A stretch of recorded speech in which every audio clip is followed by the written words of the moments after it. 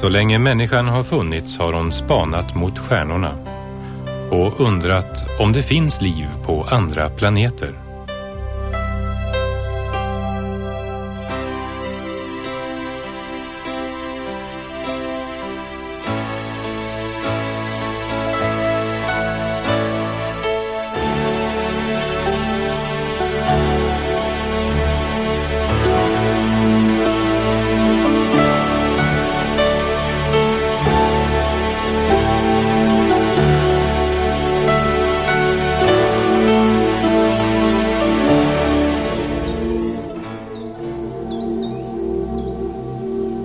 De gamla indiankulturerna som levde i Sydamerikas regnskogar för flera tusen år sedan hade nått en hög grad av civilisation.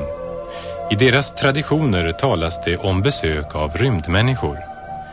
Inom Nazca-kulturens område finns det kilometerlånga linjer som antas vara start- och landningsbanor för luftfarkoster.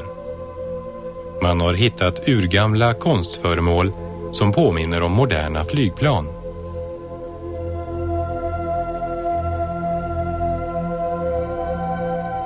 De fantastiska formationerna på en del åkrar i England har väckt stort intresse och har även satts i samband med linjerna i Peru.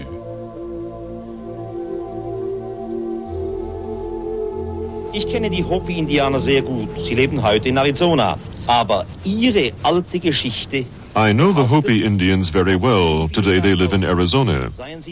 But their old traditions say that many, many thousands of years ago their home was in South America, and that at that time they were descended upon by extraterrestrial visitors called Kachinas.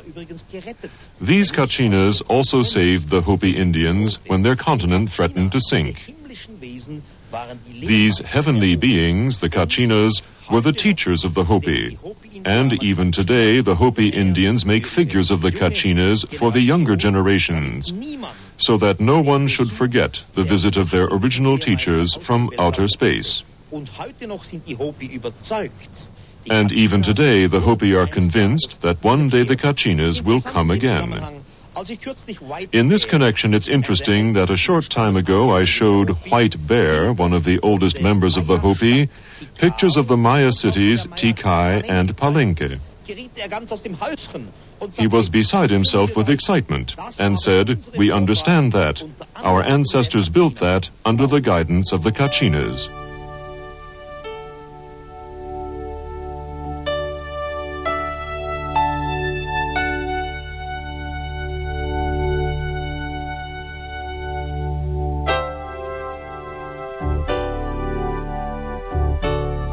Den stora energikälla som kosmos utgör kan användas och koncentreras till en stark elektromagnetisk kraftform.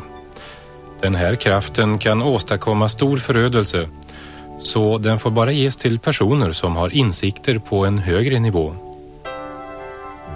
Sådana krafter byggdes in i Egyptens pyramider av främmande varelser för flera tusen år sedan när de behövde omladdningsanläggningar för rymdskeppen under sin utforskning av universum.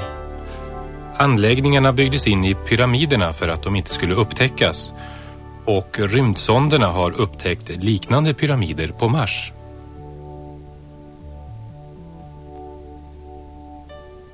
We have the very mysterious structures on Mars, pyramids, and particularly the large humanoid face looking into the Martian sky. All the investigations on Mars with the Viking probes show quite clearly that Mars has been in the past different. The physical makeup points to a ecological system. And the pyramids, again, really make quite clear that they cannot be possibly natural structures. I really believe that they are artificial structures. The human or humanoid face on Mars shows that if there have been visitors in the past, a long time ago, then they were humanoid. I Bibeln finns många berättelser om hur jorden besöktes av himmelska lärare som kom i flammande vagnar och gav kloka upplysningar. De berättade att de alltid hade funnits upp i himlen och att de skulle återkomma en dag. Men hur har den moderna människan tolkat de här upplysningarna?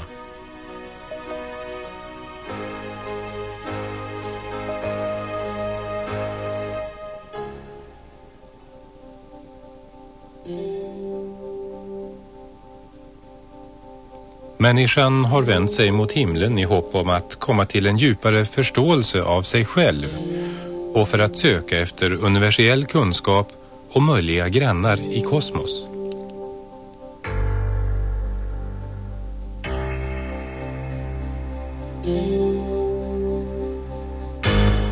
If we consider that most of the stars in the Milky Way are twice as old than our sun, 10,000 million years old, then obviously there may be highly advanced old civilizations which have developed interstellar travel. So my answer would be it is more than likely, not only possibly, but more than likely, that extraterrestrial visitors are traveling to other solar systems, other planetary systems. Thus, we really should expect extraterrestrial visitors in our solar system observing human civilization. Okända flygande föremål, de brukar kallas för UFOn. De har blivit fotograferade över hela världen under flera årtionden. Det här fotot togs 1978 i Brasilien. Det här togs i Schweiz 1975. De här två UFO:na blev också fotograferade i Schweiz 1975. Det här fotot togs 1971 i Österrike. Det här UFOt sågs 1987 i Kanada. Det här blev fotograferat i Tyskland 1977. Och det här i Colombia 1971. Det här silverglänsande föremålet fotograferades i USA 1980.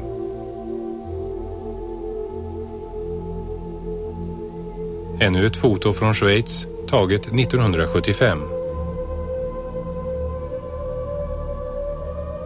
Det här UFOt omgivet av en molnliknande ånga blev fotograferat i Danmark 1974. Det här sågs 1977 i Uruguay. Ett UFO i Indonesien, fotot är från 1974.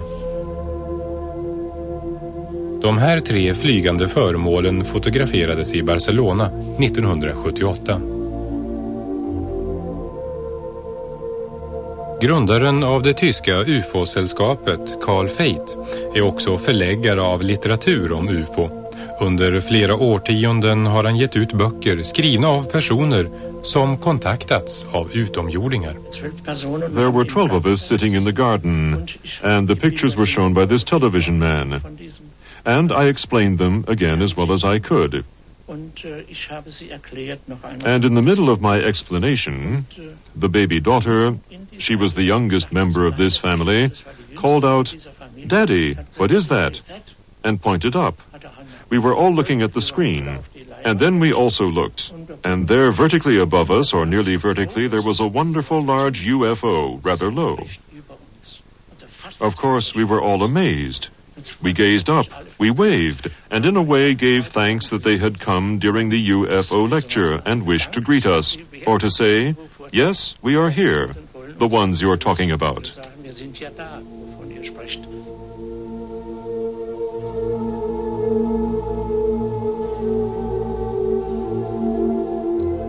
Tony Dodd är en före detta brittisk polisinspektör som har haft närkontakt med ett UFO. Han är numera undersökningsledare i Quest International. I was driving a police patrol vehicle in a remote area in Yorkshire when I saw the most amazing disc-shaped flying machine. This machine was about 100 meters off the road, above the road. It was glowing white, bright white. It had coloured lights rotating round the underside of it. It had a dome on the top with what appeared to be portholes. It was going at no more than 30 kilometers per hour. But the strange thing was that it was making no sound. It was the most amazing thing I've ever seen. This was no doubt a real UFO. I'm convinced of this. It did not resemble anything that we have which is flying around in the sky. It had an effect on my police car radio. It blanked out the transmissions with a very heavy static effect. The object moved away from us and disappeared into the distance and appeared to land in a forest on a hillside.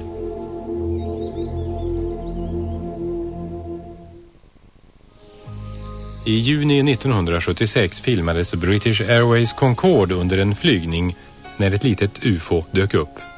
Efter att ha flugit runt planet på ett sätt som visade att det låg beräkning bakom försvann UFOt i hög fart.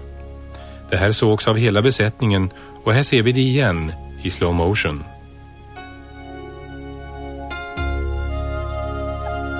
Av de hundratals möten med UFOn som piloter har varje år blev det mest fantastiska av dem alla filmat från ett trafikflygplan av passageraren Gene Oldfield när planet låg på 3000 meters höjd ovanför England.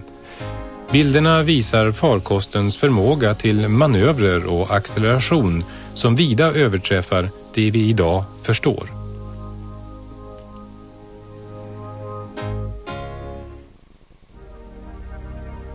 Det här är en av de tidiga filmningarna av ett UFO. Föremålets nästan ögonblickliga förändringar av hastighet och riktningar gav upphov till stor nyfikenhet och förvirring hos allmänheten och vetenskapen. Inget flygplan hade då sådana prestanda.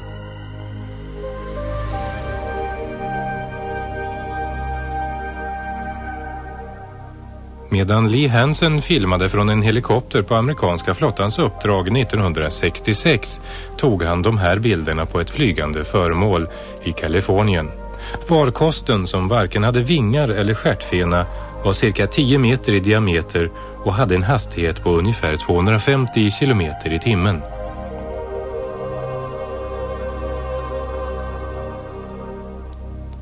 Den här filmen, som togs av James Water i Colorado den 23 juli 1963, visar 2 UFOn i extremt hög hastighet. Här syns de i slow motion. En analys fastställde då att inget flygplan kunde flyga så snabbt. I slutet av december 1978 rapporterades ett rekordstort antal UFO-observationer av radaroperatörer och piloter i Wellington-området på Nya Zeeland. Strax före midnatt den 30 december 1978 skulle tv-reportern Quentin Fogarty och hans team flyga till Christchurch.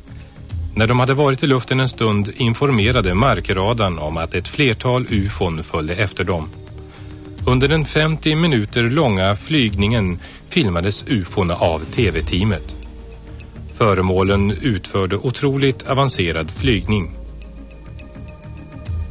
Hela den här rörelsen fångades på en enda filmruta.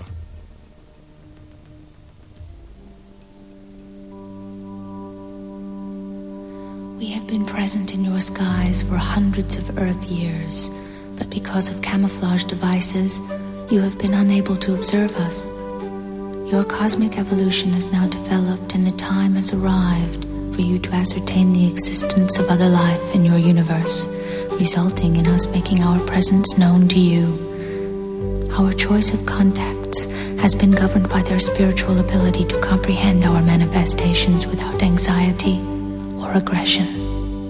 The movements of our vehicles in the air, which you find so strange, is due to the fact that we have overcome the force which you call inertia and can fly in any direction instantly without experiencing any form of pressure change.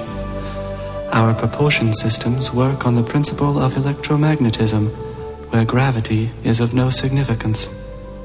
The 3 spheres sometimes seen below our craft are our drive systems, but can be detached individually to function as surveillance probes. The magnetic pole within the axis of our craft has many functions. It contains periscopic lenses for high-magnitude observation and assists in the absorption of static power for recharging purposes.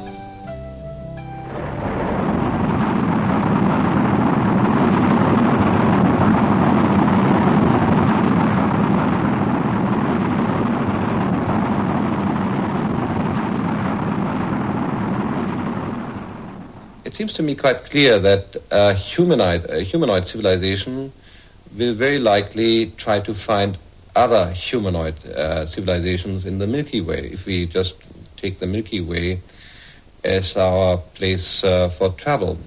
I'm not talking about extragalactic civilization now.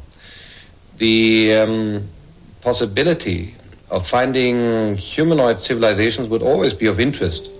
Just like our astronauts, if we send them away in the search for life, will very likely try to find life which is a kind which is similar. If an astronaut has a chance to visit a planet where there's plant life or insect life, or another planet where there's humanoid life, he very likely will travel to the planet where there is humanoid life. And so it should not surprise us that the extraterrestrial visitors are always described as being humanoid. Dessa fotografier och filmbilder som nu visas har tagits av astronauter. Deras möten med UFOn i rymden visas nu för första gången efter årtionden av sekretessbeläggning. Under Gemini 4s rymdfärd den 3 juni 1966 fotograferade astronauten James McDivitt det här cylinderformade föremålet. Från Gemini 7-kapseln såg astronauten Frank Borman de här båda föremålen flyga i formation. Under färden med Mercury 1 den 20 februari 1962 tog John Glenn den här bilden av två glödande föremål. Från Gemini 11 såg Pete Conrad och Richard Gordon den 13 september 1966 en svärm UFOn bredvid sin kapsel. Under färden med Apollo 11 i juli 1969 såg Neil Armstrong och Buzz Aldrin de här båda UFOna som låg i en bana runt månen. Astronauterna filmade de lysande föremålen från Apollo 11 och rapporterade till rymdcentret i Houston att UFOna till och med hade gjort dem sällskap ner på månen. Många astronauter gjorde egna filmer på sina rymdfärder.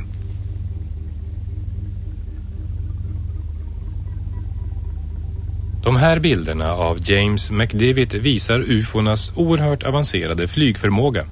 För astronauterna blev UFOna en vardaglig företeelse, men de blev förbjudna att avslöja sina kontakter för allmänheten. En av de första som brutit tystnaden är förre astronauten Brian O'Leary, professor i fysik och astronom vid Princeton-universitetet i USA. Han bekräftar nu för första gången besöken från andra världar. What I do know from my own experience and from scientific investigations and experiments is that UFO phenomena and a range of other events are part of our reality, as incredible as they may seem. Jetzt war es dann endlich soweit. Der erste Mann war auf dem Mond gelandet. It's one small step for man, one giant leap for mankind. Under månpromenaderna svävade ett stort lysande UFO över deras huvuden. När de låg i sin bana runt månen kunde ett stort föremål observeras under en lång stund innan det plötsligt försvann. Det här UFOt sågs ovanför landningsplatsen. Det här cigarrformade UFOt fotograferades från moderskeppet i omloppsbanan.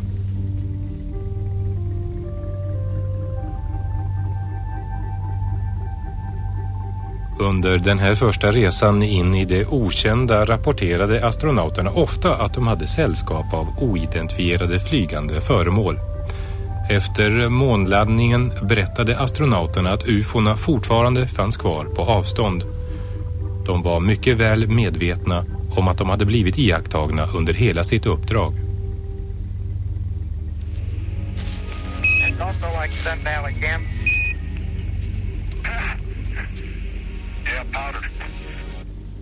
I was strolling on the moon one day in a merry, merry month of December. Now, May's the month. May, that's right. May is the year of the month. When much to my surprise, a pair of lovely eyes. Hello, Ryan, it's Houston. Hi there, we lost you for a while.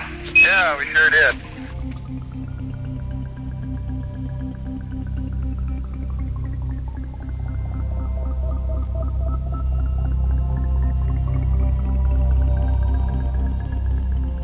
Den betydelsefulla månfärden blev inledningen till rymdåldern. Rymdfärderna har skapat oändliga möjligheter för människan att utforska universum.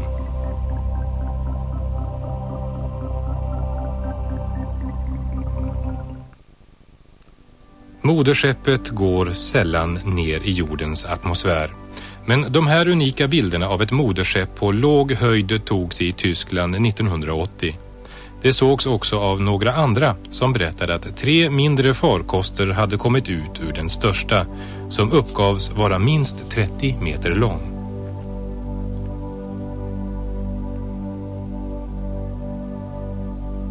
De här bilderna av ett cigarrformat moderskepp togs i Rhode Island i USA 1967. Rörelsemönstret är typiskt för de flesta iakttagelser.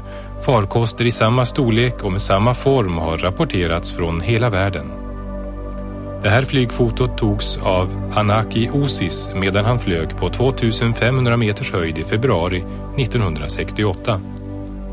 Antagligen samma cigarrformade moderskepp fotograferades i Texas 10 dagar senare. Under de närmaste följande dagarna rapporterades en farkost med samma utseende av ett flertal ögonvittnen. I Ryssland hade människor samlats för att lyssna på en känd sångerska när ett UFO plötsligt uppenbarade sig ovanför deras huvuden. Kameramännen riktade snabbt in kameran mot UFOt och kunde registrera en flera minuter lång flyguppvisning.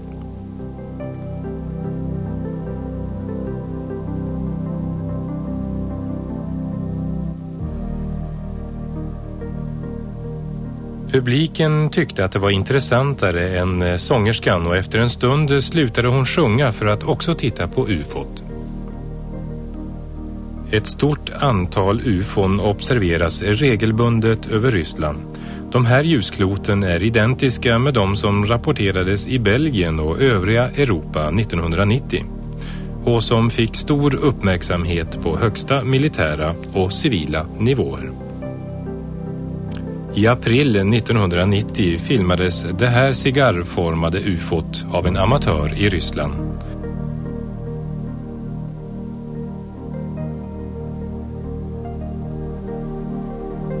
The nucleus, the authentic nucleus of the UFO phenomenon must be our research field, and that is certainly worthwhile.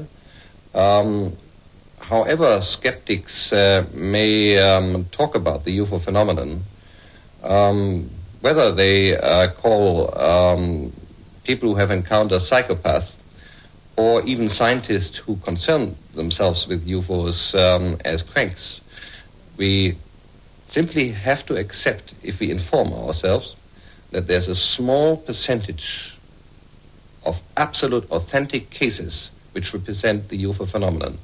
And we must continue to investigate this nucleus. It will be worthwhile. When I first saw my UFO, I always quote my UFO now, you've got to bear in mind I was dealing with something like this with the clinical mind of a policeman. So my immediate reaction was, well, what makes a thing like this tick? How does it go? How can you get an enormous machine like this which doesn't make sound? Why does it look so beautiful? Why did I see it? Why was it there? There are so many whys. And I knew I had to find out answers to these things. It was very, very difficult. There was no easy way of finding an answer to something like this. But it seemed to me that things naturally came my way. I started to receive reports from people as it became known I was interested in this subject. And then I had so many other incidents following this of close encounters. It was quite amazing, really, because these things seemed to know where I was, even when I wasn't on the initial hillsides where I found them. I had occasions when I would be driving down a country road, then suddenly one of these things would be in the sky, flying alongside me very close. And it was almost a cat and mouse game. And I had nothing but no fear, never any fear, because there was never anything directed towards me which would indicate there was any hostility. And so I got a sort of affection for them. I had to keep thinking, what kind of technicians put something like this together? Because it was such an amazing thing. But I knew that this thing was not from here. Under de senaste 45 åren har människor från alla länder rapporterat att de har sett UFOn. Beskrivningarna av farkosterna har varit samstämmiga trots att ögonvittnena har bott långt ifrån varandra. Bland ögonvittnena finns astronauter, piloter, vetenskapsmän och poliser. Till och med amerikanska presidenter, Jimmy Carter och Ronald Reagan, har berättat att de har sett UFOn.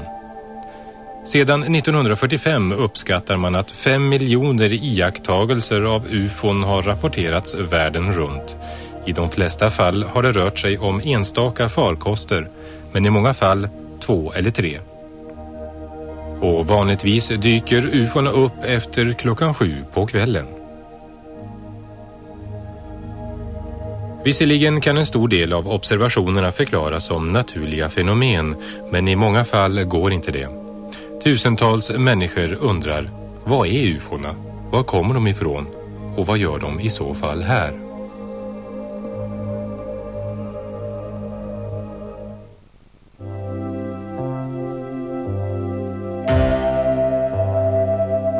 I början av 1900-talet gick utvecklingen snabbt. En serie händelser skulle förändra mänskligheten för alltid.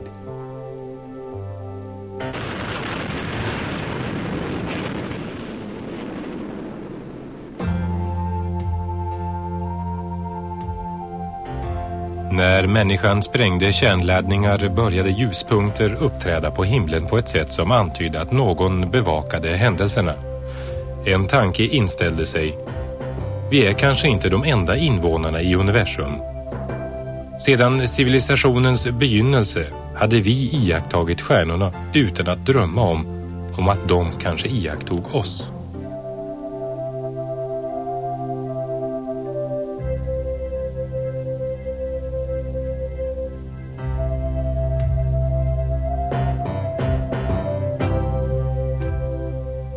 När de här ljuspunkterna plötsligt uppenbarade sig på himlen ovanför Washington den 20 juli 1952 och rörde sig från Vita huset till kongresshuset bevittnades det av hundratals människor.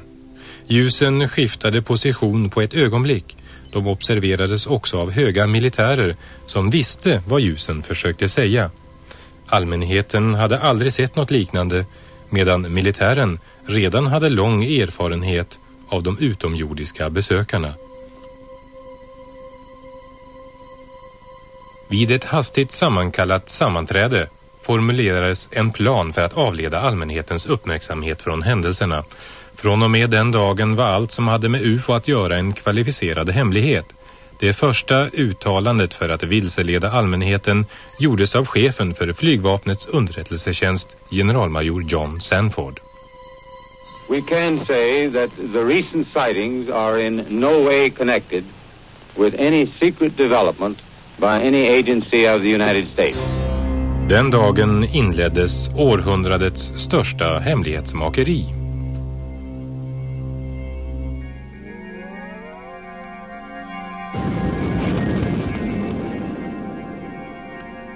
Sedan den första atombomben exploderat gjorde man flera mätningar av effekter på miljö och människor för att se hur mycket radioaktivitet som frigjordes. Vid den här tiden hade man ingen kunskap om de förödande långtidsverkningarna. Här i New Mexico hamnade en armébas i närheten av den lilla staden Roswell i blickpunkten den 2 juli 1947. När jordbrukaren Bill Brassel hittade en kraschad tefatsliknande farkost på sina ägor. Militären kom och spärrade snabbt av nedslagsplatsen när de upptäckte de spridda vrakdelarna. De hittade också 4 döda människoliknande utomjordingar som hade kastats ut från farkosten. Eftersom militären hade observerat en mängd UFOn förstod man att det fanns besökare från yttre rymden som uppenbarligen förfogade över en teknologi som gick långt bortom vår fattningsförmåga. Och när man nu för första gången hade påtagliga bevis var man ivrig att utforska hemligheterna. På Roswell-basen höll 509:e bombflygflottiljen till, USAs enda atombombstyrka. Major Jesse Marcel vid arméns underrättelsetjänst deltog i operationen och bad pressofficeren Walter Hart att göra i ordning ett meddelande åt lokalpressen. He told me to prepare a release with basically the information that he gave me over the phone. When it was done, to take it into community and hand deliver it to the 4 news media we had in Roswell at that time, which is what I did. Lokaltidningen skrev om händelsen. Den lokala radiostationen tänkte också sända nyheten, men stationschefen Judd Roberts blev varnad för att sända den. The question that we ran into is the very next morning some friendly person, probably from Clinton Anderson's office, called us from Washington and said, we understand that you have some information, and we want to assure you that if you release it on this matter, because it's not supposed to be released, it's very possible that your license could be in jeopardy, and so we suggest that you not do it. And he said, when I mean in jeopardy, like maybe 3 days. På basen i Roswell förbereddes transporten av vraket. Robert Cherky bevittnade den hemlighetsfulla hanteringen av vrakdelarna. They came in the front door, straight down the hallway, and right out onto the ramp to climb into the airplane. And these were the people that were carrying parts of the crashed flying saucer at that time, UFO today, that I got to see. And that was the only thing I got to see. And it was very short, very quick. Colonel Blanchard, in order to get out of their way, had backed into the doorway of the ops office. And I stepped up to him and I said, Colonel, turn sideways. I want to see too. På Pentagons order hävdade Thomas Jefferson DuBose och General Ramey att den kraschade farkosten var en väderballong. We used that in order to persuade the curiosity of the press. Vraket lastades i ett flygplan och flögs i hemlighet till Wright-Patterson-flygbasen. Piloten höll tyst i många år, men berättade hemligheten för sin fru när historien hade publicerats i en tidning. Yes, now that they're putting in the paper, I can tell you about this. I wanted to tell you for years. He said, I want you to read this article because it's a true story. And I not only know that it's true, but I'm the pilot who flew the wreckage of the UFO to Dayton, Ohio. Wright-Patterson-basen betraktades då som det teknologiskt mest avancerade forskningscentret i USA. Vraket från Roswell analyserades där. Ärendet ansågs vara så viktigt att ordern kom direkt från president Truman. Inom CIA bildade Truman gruppen Majestic 12 som skulle behandla och mörklägga all information om UFOn. Truman lät bara sina högsta generaler handlägga frågor om UFOn. Efter störtningen i Roswell tillsattes en speciell vetenskaplig grupp som skulle ta hand om eventuella UFO-krascher i framtiden. Då var Wendell Stevens överstelöjtnant i amerikanska flygvapnets tekniska underrättelsetjänst. Nu är han UFO-utredare. Now having an extraterrestrial vehicle and some bodies in their hands didn't know when the next one would come down, where they came from, what they were going to do about it. There were a lot of unanswered questions. And the United States was in a turmoil at the time administratively because we were shifting from a war economy and a military-industrial command structure to a civilian structure. So the military was still dominant, and they wanted to keep control of this until they knew what was happening. So they created, and remember, General Marshall was our Secretary of State at the time. He was a 5-star general. These people selected certain representatives from the military-industrial complex that they controlled, generals and admirals and certain scientists that worked with the military and worked with industrial planning. These men were designated as a task force to take charge of any event that followed. And one did. Almost a year later, on the 25th of March of 1978, the next one came down, 1948, the next one did crash, and it came down under observation by radar, so that we knew where it landed at the time that it struck the ground, and a helicopter was over it in less than an hour. It reported what it observed, and the plan generated by these people from the military-industrial complex after the Roswell crash was immediately put into place. All of the generals and admirals and advisors and scientists were contacted and ordered to proceed to a base in Colorado, where they were picked up and driven to the crash site.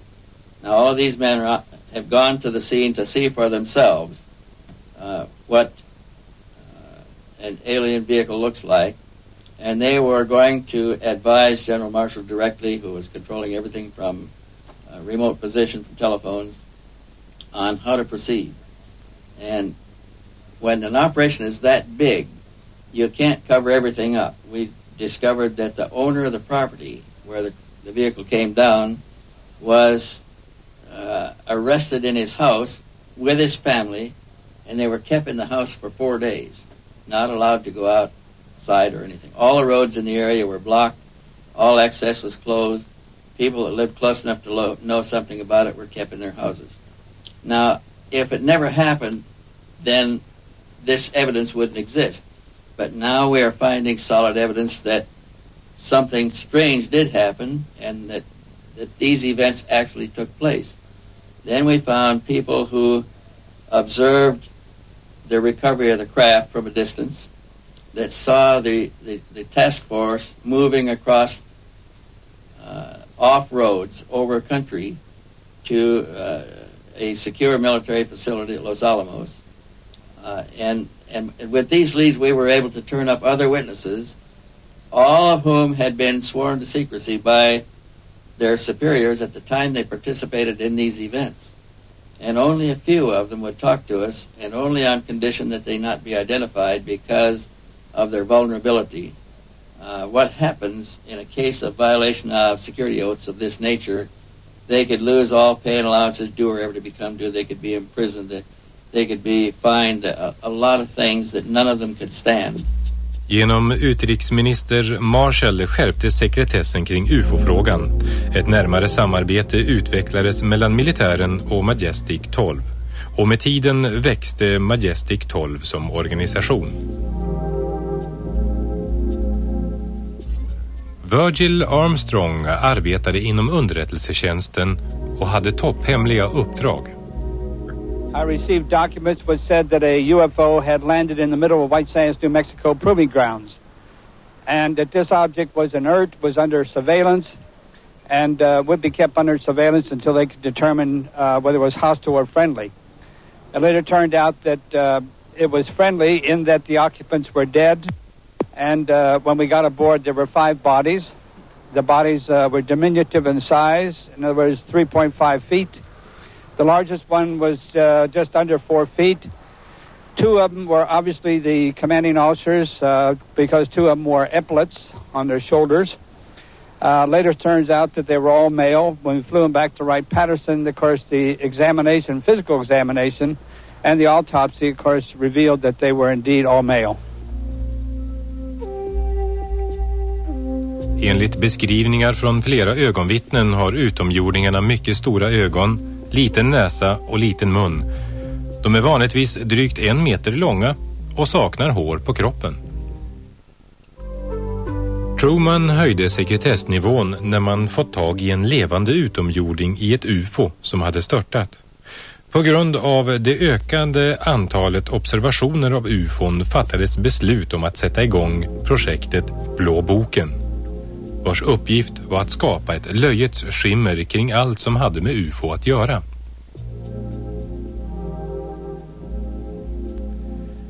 Alan Hynek är professor i astronomi och har varit amerikanska flygvapnets rådgivare i UFO-frågor. I know the job they had. They were told not to excite the public. Don't rock the boat. And I saw it in my own eyes happen that whenever a case happened that they could explain, which is quite a few, they made point of that and let that out to the media. Things that the cases that were very difficult to explain, they would jump handsprings to keep the media away from it. For they had a job to do, to, whether rightfully or wrongly, to keep the public from getting excited. Enligt den här dokumentärens upphovsmän så tillfångatogs en levande utomjording 1948 när ett UFO hade störtat i USA. Han vägrade kommunicera under 1 års tid och kallades för EBE, det vill säga utomjordisk biologisk varelse. Senare började han kommunicera och berätta om sin hemplanet. EBE hade en stor kristall som man kopplade till sin hjärna på telepatisk väg och kunde sedan kommunicera med sina egna. Han såg in i både det förflutna och framtiden och kunde också många andra häpnadsväckande saker. Han påstod att hans folk själv levde i harmoni utan krig och hade utrotat nästan alla sjukdomar. Han sa att de levde tills de blev ungefär 800 år gamla och att deras teknologi var långt mer avancerad än vår. Myndigheterna häpnade över det de fick se i kristallen. EBE kunde kommunicera med väldiga rymdskepp som svävade i kretsbanor hundratals mil ovanför jorden. Han berättade att deras farkoster kunde nå områden i universum som ligger bortom vår föreställningsförmåga och att de styrdes med hjälp av tankekontroll tillsammans med biologiska datorer. Därför hade de inte några styrsystem i vår mening. Han berättade också att deras teknologi hade skapat ett system där allting fungerade av sig självt och övervakades av ett centralt kontrollsystem. Han sa att de fick sin kraft från den eviga energin i kosmos. Han berättade att hans folk inte hade någon regering som på jorden utan deras samhälle styrdes av de äldstes råd. De hade inget penningsystem eftersom människorna fick vad de behövde av federationen och de var alla jämlikar. På utomjordingens begäran ordnades ett möte med president Eisenhower 1954. Allt enligt dokumentärens upphovsmän. Mötet genomfördes under strikta säkerhetsanordningar på hemlig plats.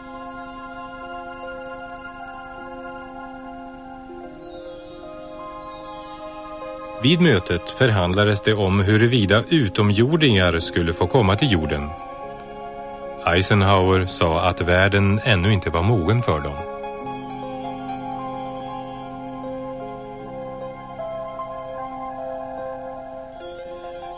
Eisenhower witnessed an alien demonstration of technology and power at Muroc Dry Lake, which is now called Edwards Air Force Base. I believe we made a deal, and the deal was that in exchange for super technology, super weapons technology, we would agree to ignore the abductions that were going on.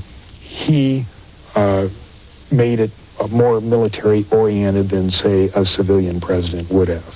And it's this, I think, that has his actions let the real power of the executive office slip through the hands of the president into MJ-12. The President of the United States does not have a high enough clearance to know the whole thing. And it's interesting to note that above top secret, there's 38 levels of clearances. Eisenhower's the last president to have a full briefing on the alien problem. There was a disdain of elected officials throughout the intelligence and military communities, and they just didn't like elected officials. So Every president since then has not had high enough clearance to know the whole problem. Now they know there's aliens, they know we've recovered saucers, and they know that we're trying to get technology. But there are certain other things which probably only about 25 people on the face of this earth know. Från UFO:na kan allt som händer på jorden övervakas.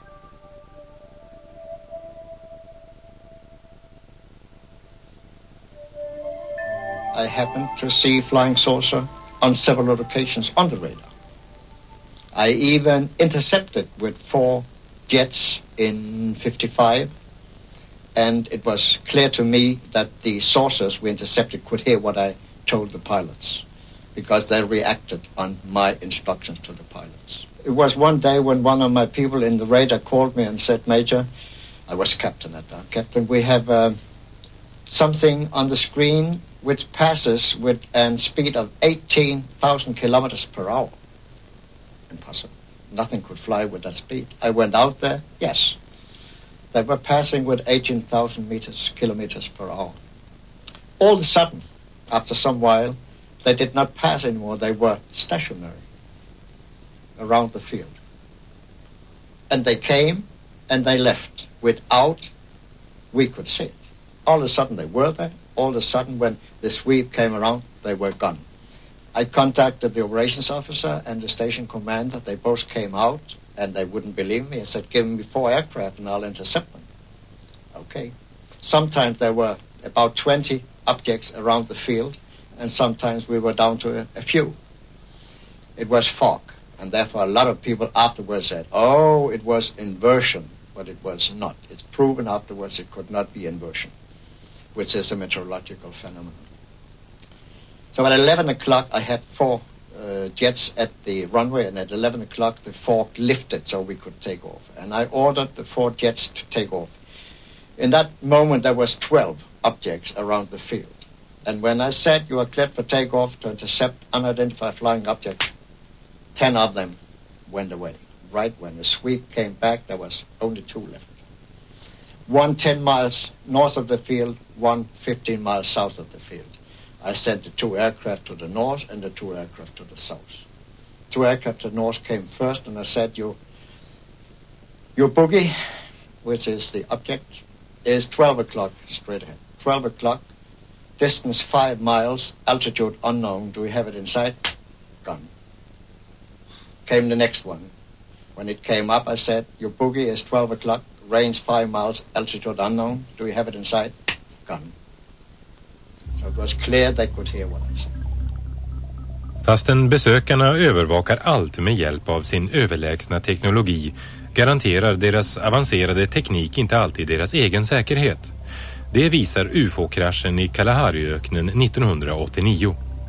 Ett av de mest väldokumenterade fallen gäller det 20 meter breda rymdskepp som tvingades ner vid Sydafrikas gräns.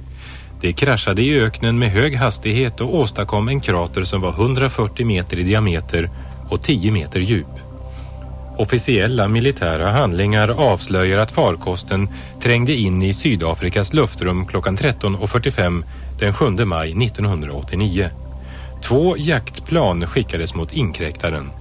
Eftersom farkosten inte besvarade anropen beordras det ena jaktplanet att beskjuta ner den med en laserkanon, och det fick farkosten att tappa höjd och krascha. After the craft was retrieved, it was removed to a secret Air Force base, and on arrival at this base, it was found a door had partially opened in the side of the craft.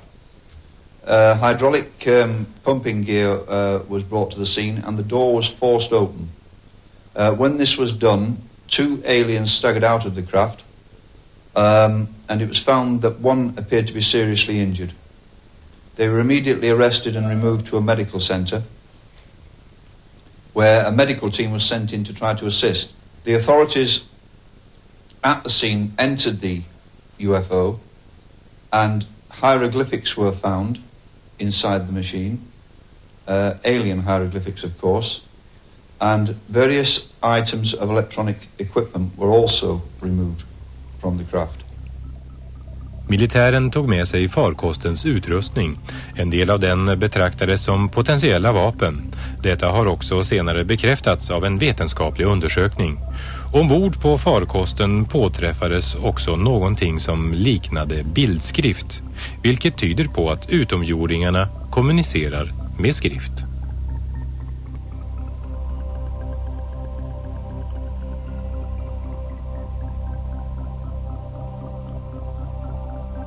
De data som fanns ombord på farkosten var lagrade på ett system av silikonskivor. Alla som undersökte farkosten var på det klara med att all teknik ombord var mycket avancerad.